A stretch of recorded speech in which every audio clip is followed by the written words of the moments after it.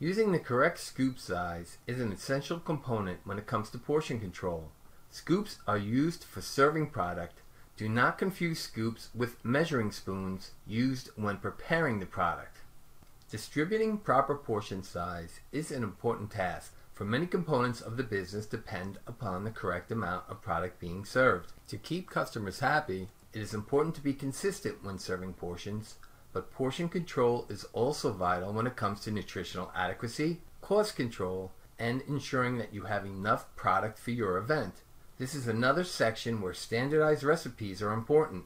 Your recipe should tell you the portion size and the scoop size to use. Keep in mind that the higher the number on the scoop, the smaller the scoop portion will be.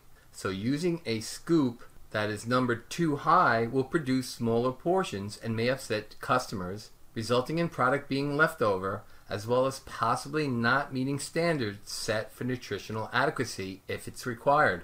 Using a numbered scoop that is too low will provide portions too large, reducing the number of portions available, and you may not have enough product to meet your needs. Understanding now that using the proper scoop is important for many reasons, let's go over how the number on the scoop size, is determined. Try to remember that the scoop size is the number that is on the scoop and is not the volume that it contains. This is one area where some individuals can become confused. Traditionally, scoop size has been determined by its relationship with a quart size measurement. The number on the scoop reflects the quantity of scoops one can get from a quart of product. For example, a scoop with a number 4 on it will yield 4 scoops from a quart of ice cream. To determine the volume of the scoop, divide 32 by the scoop size. To calculate the volume of our number 4 scoop, we divide 32 ounces, which is 1 quart, by 4 to get 8 ounces. So a number 4 scoop is roughly 8 ounces or 1 cup. Some of the conversions are simple, but when you get up into some of the higher scoop numbers, you will need to know your tablespoon and teaspoon conversions. Some key points to remember at this stage. The scoop number identifies its size, but remain focused more on the fact that it represents how many times it can be used to serve portions out of a quart-sized container. So the larger the scoop number, the smaller portion it will provide. To figure out the approximate volume of a particular scoop, divide 32 by the scoop number.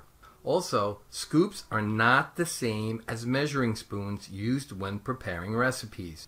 Using the correct scoop number is important for portion control, which is important for maintaining cost, ensuring that you have enough product for your event, ensuring adequate nutrition is being supplied when required, and for the consistency of servings, which will keep customers happy.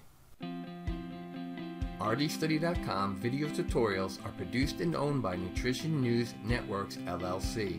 Any copying, reuse, or redistribution, in full or in part for any purpose without the written consent of Nutrition News Networks, LLC, is prohibited.